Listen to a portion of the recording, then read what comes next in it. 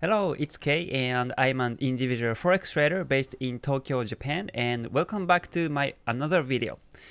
This is a part 3 of money management, and in this video I'll be talking about the correct position sizing and correct lot sizing to trade, as well as the position sizing on each trade, because this is one of the most frequently asked questions to me.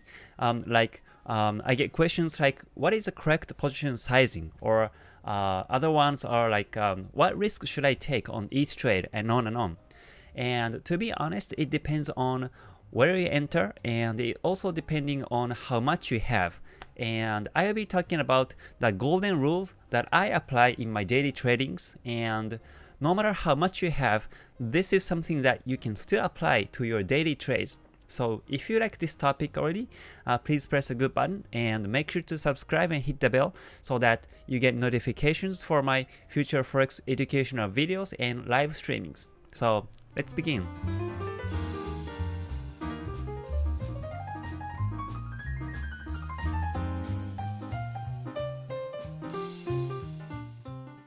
So let me ask you a question. Are you trading with the correct position sizing? How you determine the position sizing on each trade? For example, when someone says, I bought pound dollar with 0.1 lot, right? And I ask, alright, so why you placed 0.1 lot? Then he goes, I placed relatively smaller lot because that way I can avoid the risk. And to me, it's not how you avoid the risk because it's not logical enough. So here's a logic I use. Let's say when there's a market like this. This is from the actual chart.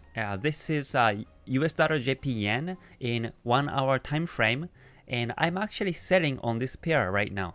So let me explain this from my real trade, right? So first of all, when you look at the market, is it in a trend or is it in a range consolidation? Just by looking at this chart, which one is it? Trend or consolidation? Well, to me, this is in a range consolidation. You can draw resistance line here and support line here. Also, you can draw a line here too. So first thing you want to recognize is that this is in a range market. You know, the candles are interacting with Kumo, and the price are resisted and supported by Bollinger Bands, upper side and lower side of deviations. And MA, moving average, is going up and down. So you can see that basically the price keeps bouncing up and down within the range, and that's one thing you can instantly recognize when you see this chart. So most likely when the price touches the upper line, then there will be a chance that the price will be resisted next time again and comes back down. And when you actually look at the daily time frame, there's a resistance here also in this July around this price level. And that's why I placed sell here yesterday and still holding it as of October 25th, which is the day that I'm recording this video right now. So the next question is, what position size should I go for? What position size, right? Let me tell you how. First of all, it depends on how much of risk you want to take for this particular trade. Let's say you have $1,000 capital and trading this pair. And let's say you want the risk to be 2% for this trade. Well, how you can come up with the 2% is when you see this chart pattern, and based on your knowledge and past experience, if you think the price will most likely drop from this price level, you can go aggressively, like trading with 5% of risk and go short, right? But if you think there's a resistance here, but still think that there is a possibility of breaking it upwards, then you need to cut the risk to 2% or even 1% because you also expect the price to go upwards. Well, to me, I think from this momentum of the chart and from this chart pattern, there's a possibility of the price to break the line upwards. So the risk I'm taking is very low on this trade. So anyways, here is a rule first. Determine how much of risk you want to take on that trade depending on the strategy you are using. When it's your favorable chart pattern or signals, then you can go up to 5% of risk. But if you're not confident enough, you drop the risk as low as 1% or 2%, right? and this should be based on your chart reading techniques. So again, as I look at the chart and I think it's a right timing for sell, but in this case I still think that the price to be breaking the line upwards as well. It's also in my expectation as far as I look at this market environment. So let's say I decide to take only 1% of risk on this trade, right? So the next question is, how do I determine the lot sizing, right? Do I go for 0.1 lot, 0.05 lot, or like 1 lot, right? Which one should I choose? Well, it depends on where you place the stop loss, and it should be also done by your chart reading techniques. This is also a very important step because if you cannot read the chart and spot the right place for your stop loss, then you cannot come up with the correct lot sizing. In this case, I placed the stop loss here, and there are a couple of reasons why it's at this level. First of all, like I said, there's a resistance line here, right? So when the price touches at this level next time, there's a chance that the price will be resisted at this level and comes back down again and keeps going downwards. The second reason is that if you look at this wick pointing upwards, you can see that the resistance at this recent high is pretty strong, and not only it's got the wick, from this candle, the I wave broke the recent low downwards, you see?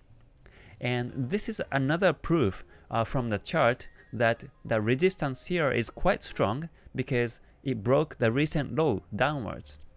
And that was the second reason why I think the price will be resisted here when it touches this upper line next time. Also, if you look in the past, there were several rejections at this price level, at these places, and this also makes me the price to be resisted at this level next time. So based on those three major reasons, I placed the stop loss slightly above the wick because when the price breaks the resistance level upwards, most likely it can be a start of a new bullish trend. So that means even when I lose this trade, it still teaches me and tells me it's going to be a trend reverse. And because I can get that message from the market, even if it goes up afterwards, I would think it's a good loss, right? So I placed the stop loss here, and here's the third step how you come up with the correct lot sizing. Once you decide where to place a stop loss, then you measure the pips to the stop loss, how many pips to the stop loss, and when I do, I find it 10 pips here. Now, you need to do some calculation. Let's say you have $1,000 capital and you only want to take 2% of risk on this trade, and you set 10 pips to the stop loss, So that means you set the risk to be 10 pips on this particular trade. So what is the lot sizing? What is the correct lot sizing you need to go for when your capital is $1,000? Let me explain step by step here politely, okay? When you have $1,000 capital and if you want to take a risk of 2% on this particular trade, then the risk of how much you are taking is going to be $20, right? 2% of $1,000 is going to be $20.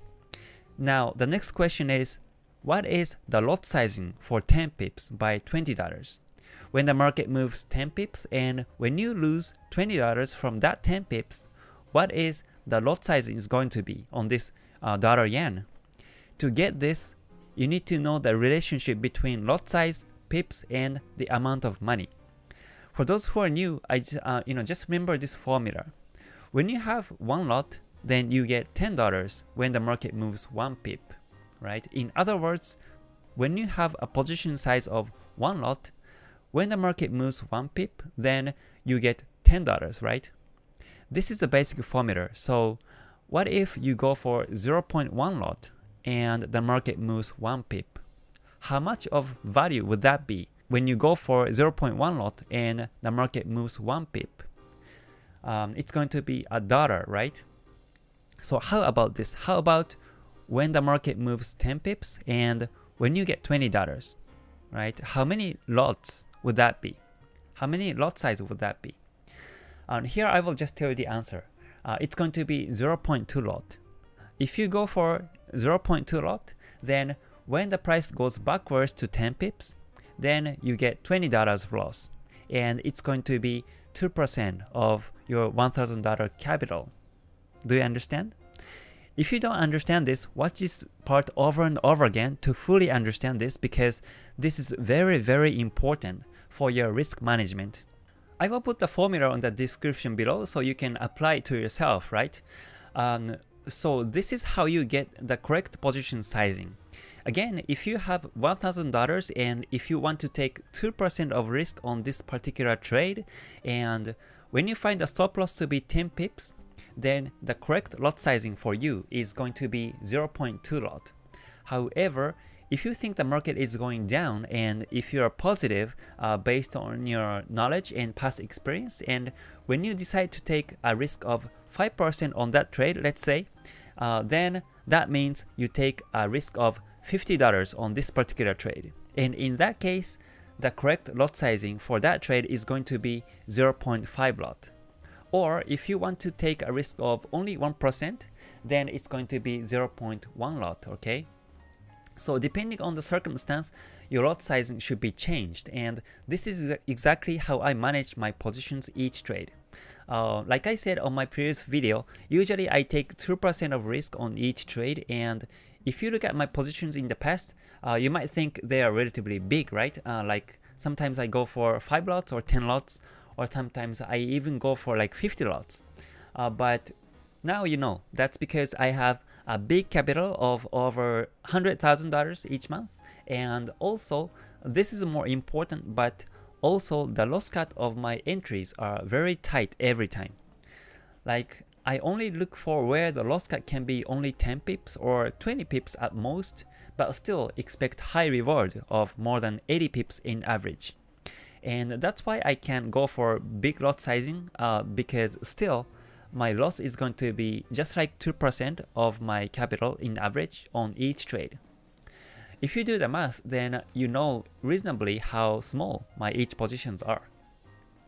And it's okay when I get lost as a result, because it always tells me that there's a change in the momentum of the market every time I get loss cut. But the thing is, I manage the risk on each trade, and by doing this, I grow my account each month and be able to make my living like this. And this is the reason why money management is so important, because if you don't know all these, like how to come up with the correct lot sizing on each trade depending on your capital, if you don't know these, no matter how good the strategy is, when you get lost, it's going to be huge and you blow up your account just one time. I remember on my previous video on part 2, I explained by the examples of green balls and red balls, right? If you haven't watched it, that link is on the upper right corner now, or it will be on the description below. But even if your winning rate is like 80%, when you get a loss without this money management strategy, your account is going to be blown up easily, because when you get lost, it's going to be much bigger than the total amount of gain you have. So at first, this might be a bit of pain for you to calculate the lot sizing like this every time you take a position, but when you are used to this, then you can just do it automatically in your head, like you breathe every day, right? But it literally saves your life.